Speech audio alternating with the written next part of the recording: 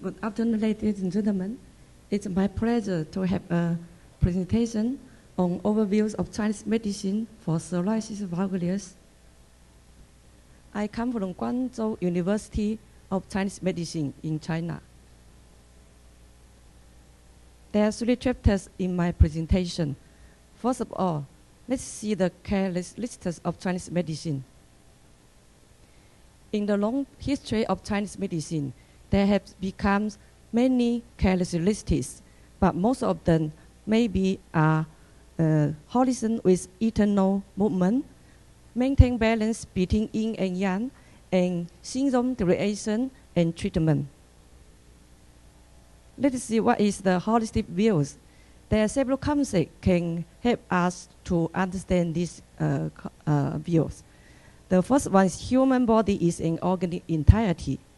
All the organs and tissues is inseparable in structure, interrelative in pathology and physiology. The second one is uniformity of human and environment. There is a homeostasis inside the human body, and there is harmony between humanity, nature, and society. So there are common rules shared by humans and nature. The third one is treating disease by overall regulation.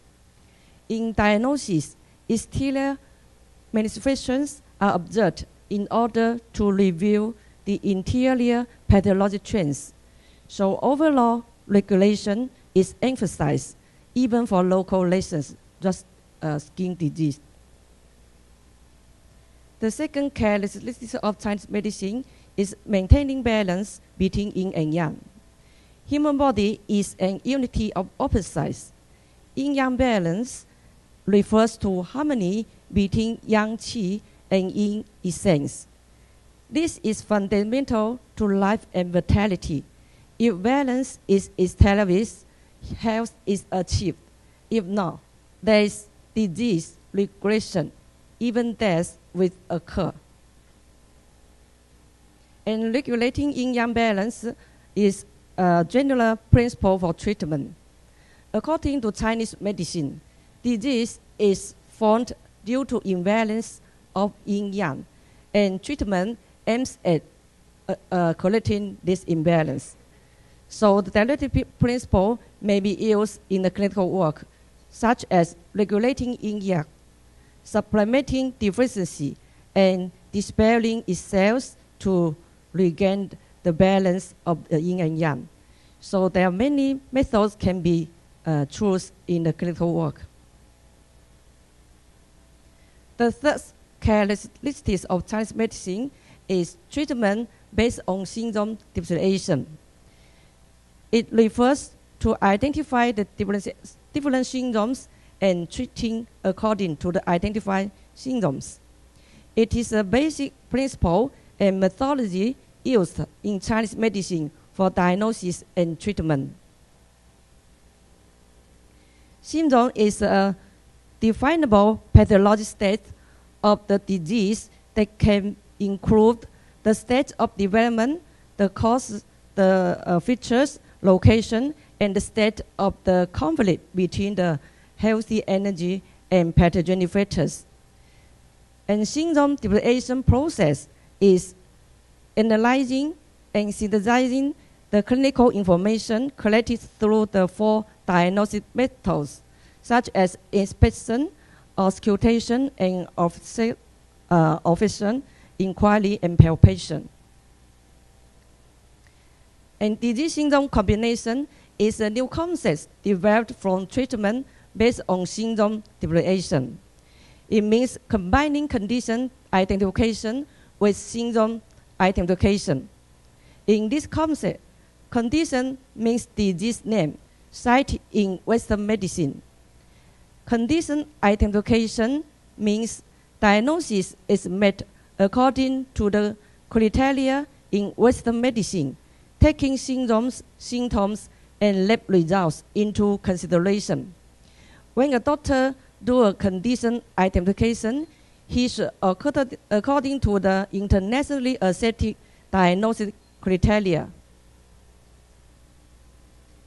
One condition can include the disease stage and subtypes, and one condition can be divided into different types of symptoms due to heredity, constitution, lifestyle, and dietary habits.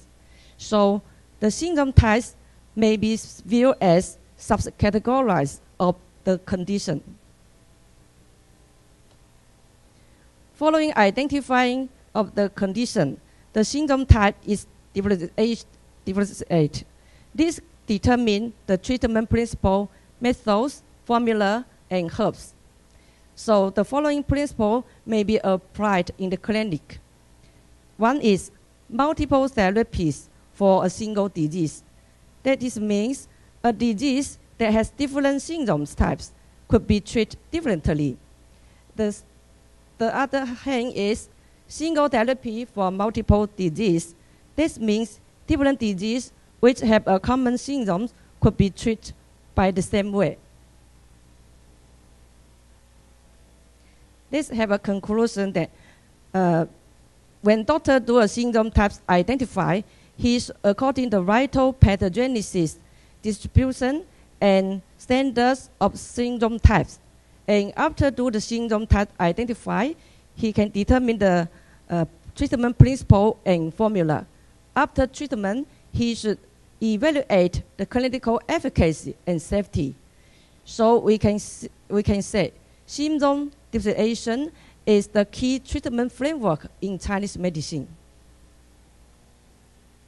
In the chapter 2, I'll show you the clinical practice to see how to treat psoriasis based on disease symptom combination.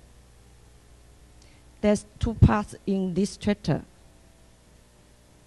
For the psoriasis, typical skin lesions, membranous pneumonia, and opposite sides are 3 factors help doctor to confirm the disease diagnosis, just like Western medicine.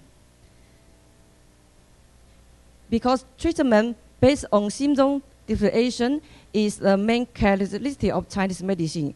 So before a doctor do a prescription, he should do the symptom identify first. There are many symptom types may be seen in the clinical work, and there have been several research to review to explore the primary symptom types for the psoriasis. The first one is conducted by Professor Deng. The second one is conducted by Professor Zhang. And the third one is conducted by Professor Li. And the last one is conducted by our research team.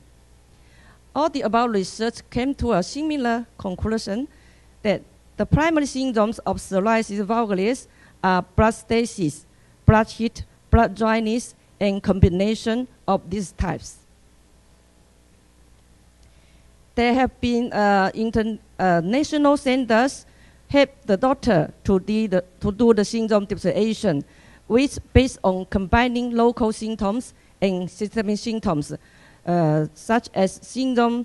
The symptom classification may be blood heat, blood dryness, and blood stasis. And according to identified prescription, the doctor can choose the treatment principle and choose some herbs to formulate a prescription.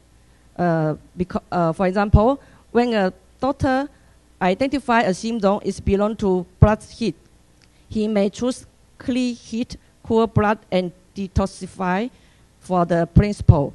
And the CJD1 decoction is mainly used in the clinical work for this syndrome.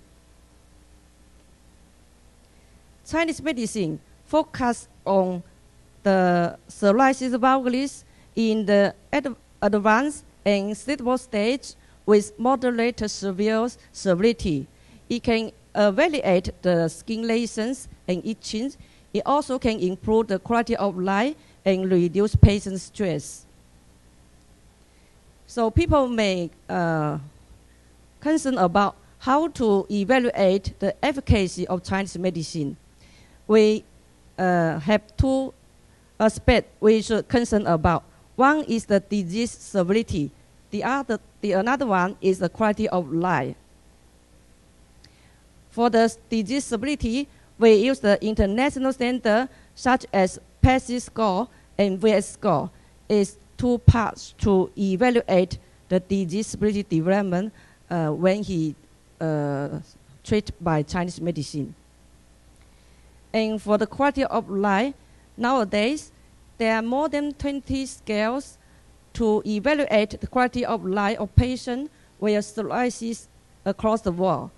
There are 8 scales have better psychometric properties, and 3 of them have the Chinese version, and the 4th and the 5th one has translated by our teams too. So we use these scales to evaluate the quality of life improvement after the patient treated by Chinese medicine.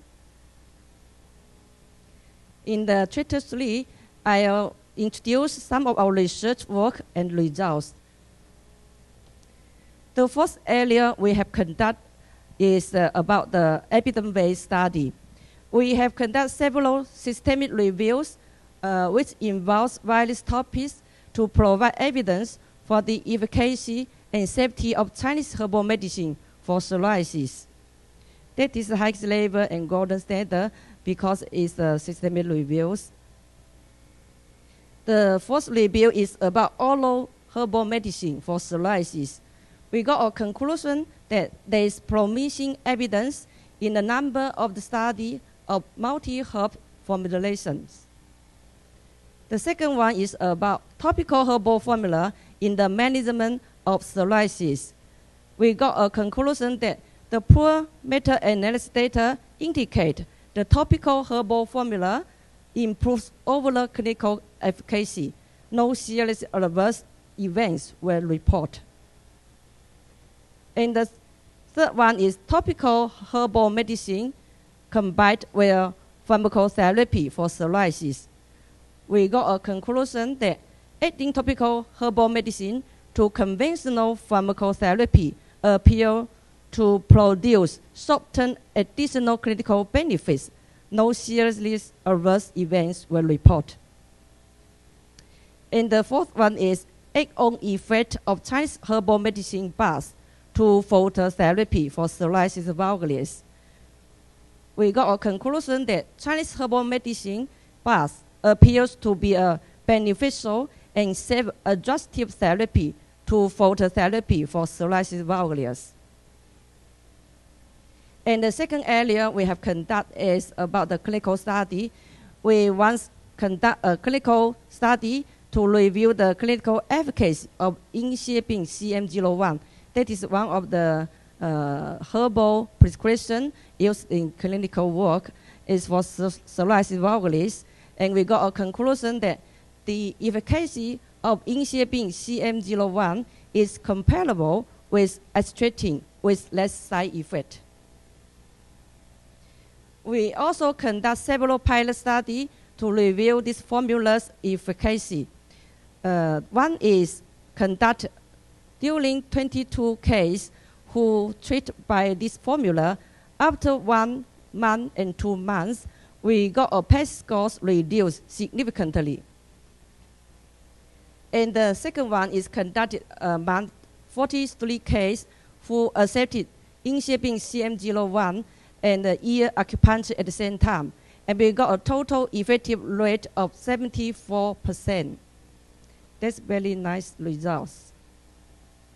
In order to review the Metabolomics trends after treating by this formula, we have conducted a clinical study among 41 cases. They received 12-week inhibit CM01 decoction, and we got 26.9% achieved PASI 75, and 61% achieved PASI 50.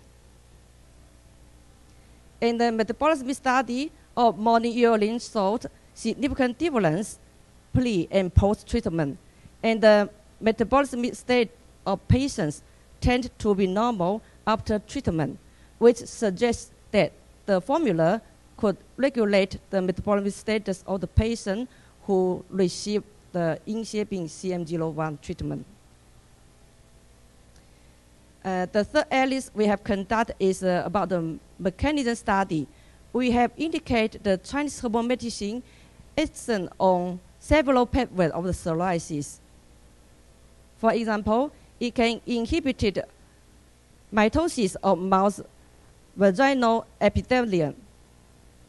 It can also promote formation of epidermis granular layers in mouse tail, which have observed by light microscope. In order to review the epidermis cells trends in mouse model induced by equipment, we have an experiment which conducted in 6 groups. This picture shows the equipment can induce the mouse model successfully. And this picture shows the epidemic trends after receiving inhibin CM01 in the mouse model induced by equipment. And that's pathologic trends we can see in the picture. And the surface areas of mouse model in lower dose, intermediate dose, and higher dose of inhibin CM01 group decreased significantly compared with the normal saline group. It is comparable with compound glycyrrhizin. We got a conclusion that the formula could inhibit epidermis cells proliferation in mouse model induced by equipment. And the T cells infiltrating in mouse model in lower dose, in the medium lower dose, it decreased significantly too. Comparable with normal saline group, is comparable with compound glycyrrhizin. We got a conclusion that the formula could inhibit T cells infiltrating in mouse model induced by equipment. This is another experiment we have conducted. It shows inhibin CM01 can decrease the stability of mouse model induced by RF23. We also observed there's some RNA expression slowdown of cytokinase in mouse model, such as IF17F, IF23, and interferon gamma. This result is similar to the computer prediction of this formula. We have hypothesis is yin-yang balance is similar to the immune system's balance. Yin-yang imbalance may cause disease, just like the immune disorder. In healthy person, there's harmony immune environment inside body. And psoriasis suffers has an autoimmune environment inside body. So Chinese medicine treatment aimed at regulating yin-yang balance. So whether immunoregulation is the main mechanism of Chinese medicine on psoriasis, what is the material base of this regulation? This remains to be reviewed. I would like to express my gratitude to all the members of my research team. The outcomes are inseparable from their remarkable efforts and contribution. I am also sincerely indebted to the cooperative research team of RMIT in Australia. Their support and great contribution have made the evidence-based Chinese medicine develop successfully. Thank you for your listening. Thank you very much.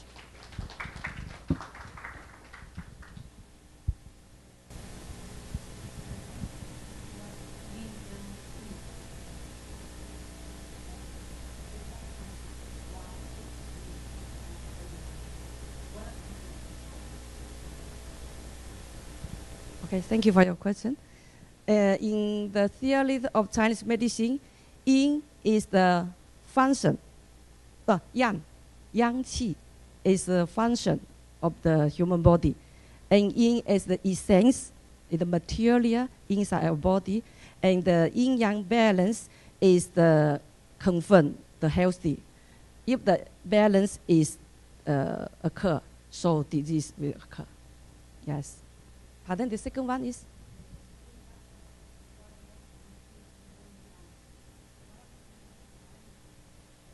Oh, this is a prescription we use in the clinical work, and now we do many research about this prescription to review the efficacy.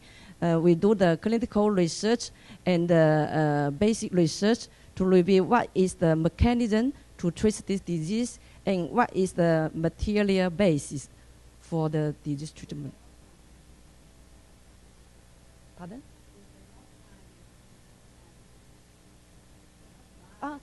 The medicine, yeah, because it's combined with several herbal.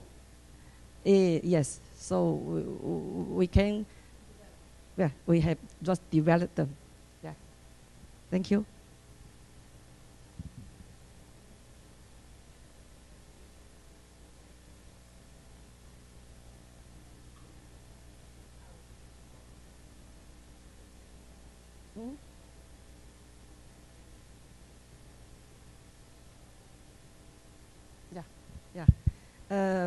On the view of Chinese medicine, Yin Yang is the keep the balance, is the healthy. But the drugs, there's many herbal drugs belong. Some of them belongs to Yin essence, and some of them belong to Yang essence. So we treat the cold disease with the heat drugs, and.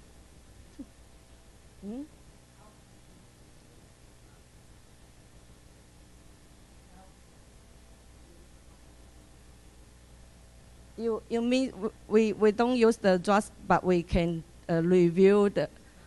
Yeah.